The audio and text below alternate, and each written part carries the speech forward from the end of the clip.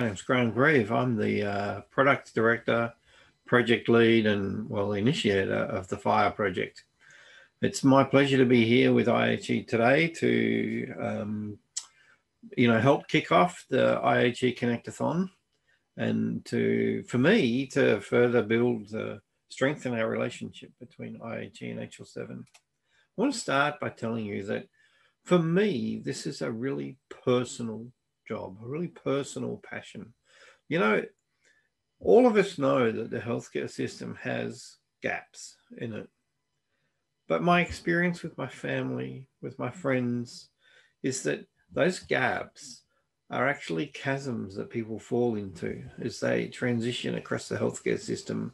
And they're so big that they can't get out. And I talk to them and they tell me how their health is going. And I realize that they don't even know they're in a gap, a chasm, but they can't get out of it. And it's really changing their lives and affecting their health and their well-being.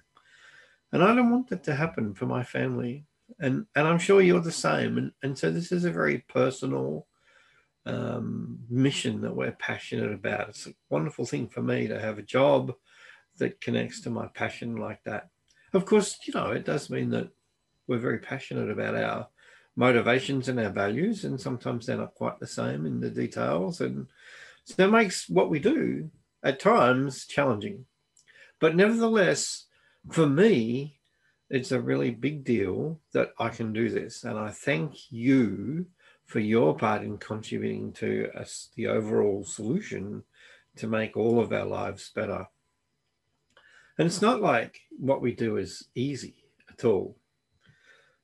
And it's, as I've spent, I don't know, maybe 20 years now working in the space of healthcare IT standards, I've come to realize that really there's very much a three-step process that we have to work with and have to go through. And that three-step process is challenging. The first leg of the process, as it were, is actually creating and defining the raw platform standards and building the technical standards that everybody can build off. And the next step that follows is taking those standards and adapting them to a particular context of use, a smaller community, a more focused technical problem, a particular jurisdiction, and adapting the standard and applying extra additional rules. And then finally, the third step is to actually turn those additional agreements, because that's all standards are. It's just a community that agrees about how we're going to do something, and actually driving that into the market, actually making the agreements working production systems. Now, that's a difficult, it's a difficult thing to have that three-step process. And it's possible that we could try eliminating two of the steps and just have one. Say, well, we're just going to write a standard that's fit for purpose for a single use.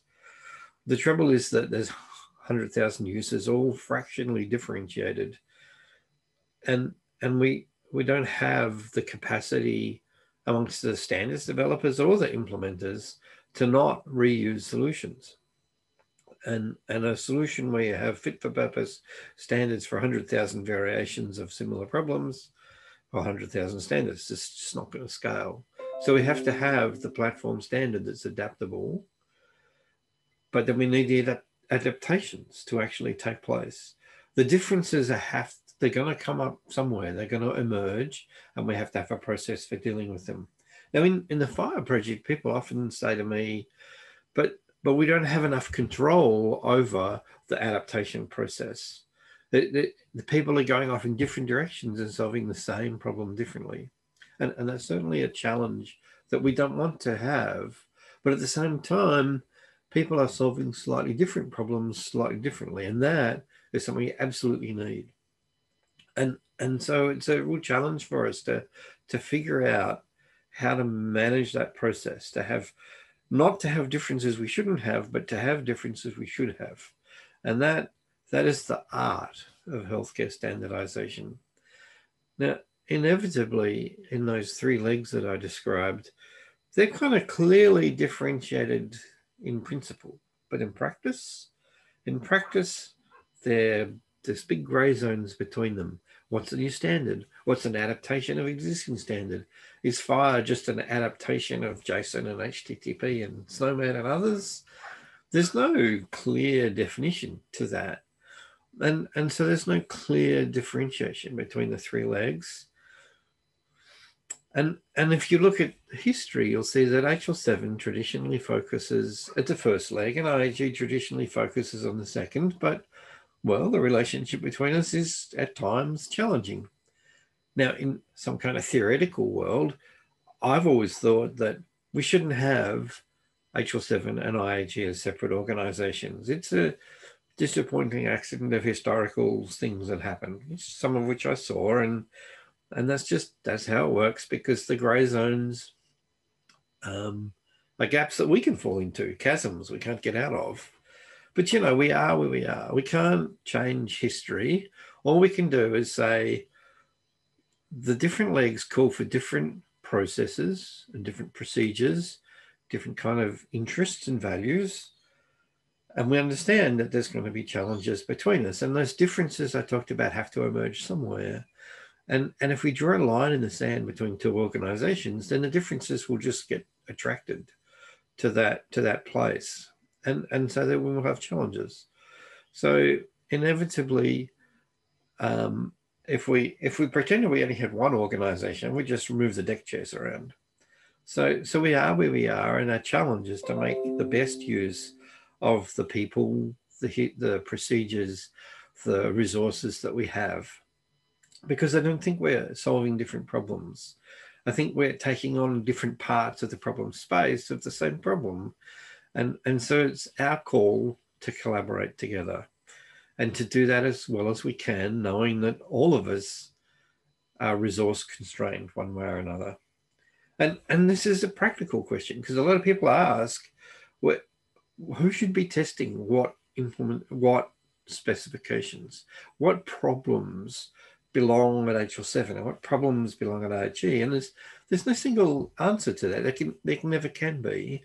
And yet procedurally people like a clear demarcation, and so that creates ongoing challenges for us. You know, we work up specifications in HL7. We're doing the platform development. We're trying to do that first leg. But what happens is, as the solution matures, the platform matures, people start spinning off adaptations, and they're working within the HL7 process, the HL7 community, and then they go and create an HL7 derived process.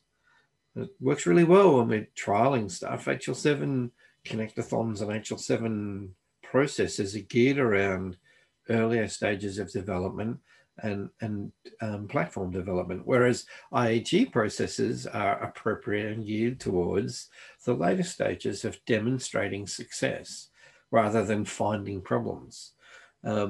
I mean, those things both happen, but it's a matter of focus and values. And so where does testing belong? And there's no single answer to that. But HL7 kind of is more called to testing the validity of the platform, whereas IHE focuses on testing the verifying the implementations that they'll actually work. Again, grey zones, right? There's no simple handover. So some people people come to me and say, well, we developed this in HL7, we have our process, we have our community, it's all working in HL7. So can we just keep working towards the end goal in HL7 and just do the testing in HL7? But why would HL7 be better at that than IHE would be? Both of us are held back by our legacy and our procedures and our limited ability to do development. But why would HL7 be better than IHE? IHE's got the skills and the experience, and perhaps overheads and processes that they inherited that might not be quite adapted to purpose. And there's always that tension, that trade-off in IT between sticking with what you have with its overhead or starting again with that overhead of starting again and getting something fit for purpose for one purpose. It's a theme that runs through all our work. I think for me, what that is a call to both organizations to say, how do we run with less overhead while still keeping and protecting the things that we value from our past? And both organizations have things to keep in value, and they have overheads they need to get rid of. It's the art of managing those kind of organizations, which is an ongoing discovery process for me and others. And it's, we meet regularly between our leaderships to try and develop and understand that process better and get better at it. For me, I don't want to see HL7 try and reproduce IHE's core skills. And I don't want to see IHE try and reproduce HL7's core skills. I want us to see us working together. And so I really thank Amit for inviting me to give this keynote, to talk to you all at the IHE Connectathon, because our mission in life is actually to make IHE better. But that's just a proxy for our real mission, which is to make people's health better.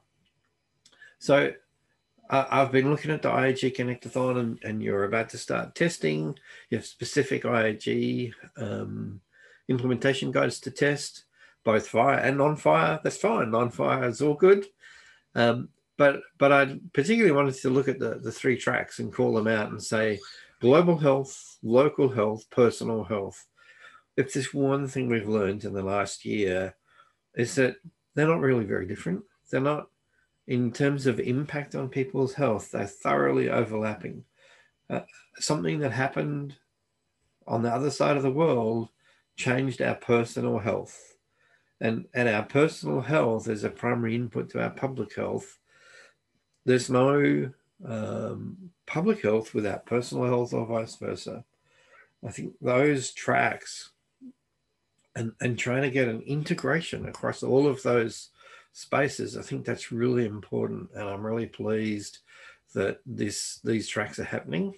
I know that many of the people that I work with in very many communities I work with are very, deeply involved in those tracks. I'm looking forward to trying to participate a little bit in those myself. And so I'm really thrilled to be here, helping out, getting this going.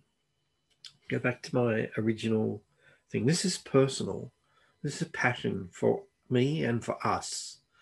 And it's a call for action. And, you might have heard the mantra to think global and act local, but I kind of think it's the other way around for us, that we need to act globally because we're thinking locally.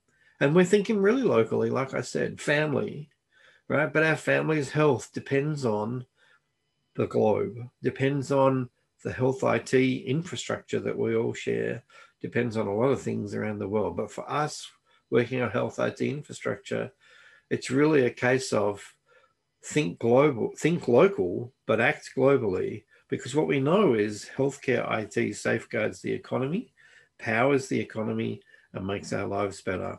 So good luck this week with the IHE Connectathon. I look forward to seeing you around. And thanks again, IHE, for inviting me to do this.